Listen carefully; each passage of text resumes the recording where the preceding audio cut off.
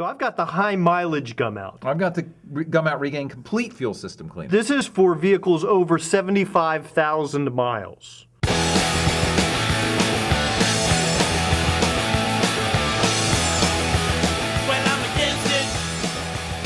And welcome to today's Rowdy.com Big Six. We call it the Big Six in honor of Gumout Regain Complete Fuel System Cleaner, which cleans 6 of 6 engine parts, unlike Lucas Fuel Treatment, which only cleans 3 of 6 engine parts. So why would you want Lucas? I don't know what else there is to say. For Buzz Cutler, I'm Bassmasters. We're talking Bristol. We're talking the Irwin Tools Night Race at Bristol, one of the signature events of any season. But with the recent repave, Cutler, a couple years ago, adding a second, maybe even a third groove to this racetrack, has the dynamic of this race changed a little bit? Well, it certainly has, according to Clint, Bowyer, and Jeff Burton. Let's hear what they have to say about it first.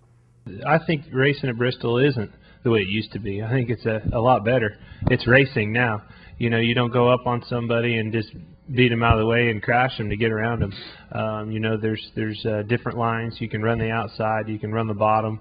You can diamond the corner a lot better than you used to be able to. I mean, there's a lot, more lines on the racetrack than there used to be. So it's not just locked down on the bottom and root the guy out of the way to get around him. This Bristol is more of a racy racetrack. It's not as much of a wrecking racetrack. It's not. It isn't that the racing's less. It's not less competitive. It's just less wrecks. I think the bottom line, Bass, is you just have more options now. Not only do you have a wider racing groove, and can you make things happen a little bit more without all the beating and banging. Remember, too, that if you get stuck back in the pack late in the race, you could take the wave around rule to get back on the lead lap. Well, I think when you think about the dynamic of this race in the past, when it's been a one-groove racetrack, to pass anybody here, you had to get underneath them somehow, and a lot of times that involved contact. This always came into play early in the race when you thought, hey, if I can just stay on the lead lap, I can win this thing. You maybe had to start in the back. You look in your rearview mirror and you're like, crap, here come the leaders, and you get very aggressive trying to get to the front. Now you have some options as far as passing people up high or working your way around them. You don't have to get quite as aggressive to stay on the lead lap. And then at the end of the race, the same dynamic is in play when you're trying to get around the guy for the win. A lot of times you had to use the bump and run. We've seen it so many times here. Now you don't have to use it quite as much. But that's not to say it won't still be there. It's still a short track. There will still be contact out there. I just think it's a little different, the dynamic. And there will still be pit strategy at the end of the race. There will still be guys who are going to take 2 tires in order to gain track position. Well, I think that's especially true when you think about what we've seen the last couple weekends with pit strategy, where at a place as roomy as Michigan, 4-tire call doesn't work at Pocono, didn't work at Indianapolis. So you'd look at a short track where, despite the extra room, track position is still going to be very important out here. It's hard to imagine a winning race car coming in and taking 4 tires late.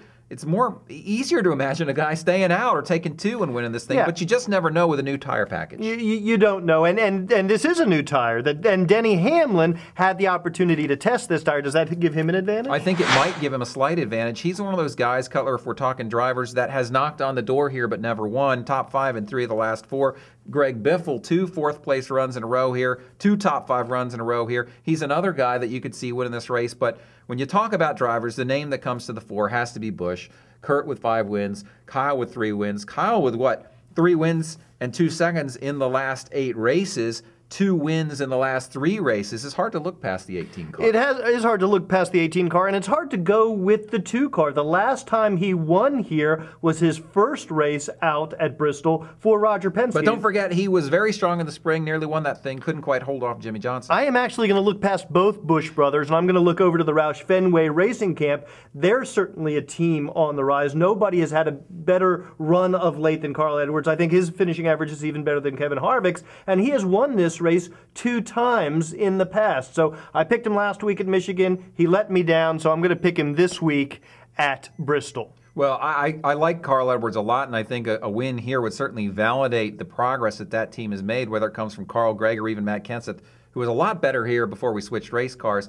I gotta say, the storylines intrigue me because Jimmy Johnson looks like he's not so good. If he were to win here, all of a sudden, he becomes more of that mammoth presence we're used to seeing heading into the chase. Jeff Gordon and Tony Stewart have not won. For them to consider themselves championship contenders, or maybe it's more from a fan's point of view, wouldn't you like to see these guys get a win before they get into the chase? But I just simply cannot look past Kyle Busch on this racetrack. And wouldn't it be great if he were going for the triple when we get there Saturday night? So I like Kyle Busch in this thing. I think he's going to win the race and get himself back on track. The other thing to keep your eye on is the Mark Martin-Clint Bowyer battle. Those are the two guys who are duking it out for the last chase-eligible position. You got to think maybe at a track like Bristol, Clint Bowyer has a little bit of an advantage, but remember what happened to both those guys last spring. Exactly, and that was when Clint finished 40th. And Mark finished 35th. And if that happens again, all of a sudden, a top 5 by a Ryan Newman or a Jamie McMurray or a Casey Keener and even a Dale Jr., all those guys are within 130 points of 12th place Clint Bowyer. If Martin and Bowyer have problems, those guys can put themselves back in the mix, and each one of them is capable of a top 5 run. I'm sure, of course, one of them will probably be eliminated with a bad finish on Saturday night. But it's very, very interesting, this race is, with respect to the chase. Yeah. All right. I can't help but remember when Casey Kane was so dominant here before Carl Edwards took the win away from him. Yep, all those guys could run well here, and certainly they'll run better with little Gumout Regain complete fuel system cleaner in their car. Yeah. 10 times as courtesy of Lucas Fuel Treatment, cleans 6 of 6 engine parts, and sponsors Rowdy too. I think Gumout is what has made the difference for Richard Childress Racing this season. That's got to be it. All right, for Cutler, I'm Bass. We'll see you next time, and especially Monday to talk about what happened at Bristol on Saturday night. We'll see you next time. Rowdy.com. Say it like it is. Say what like it is? Rowdy.com.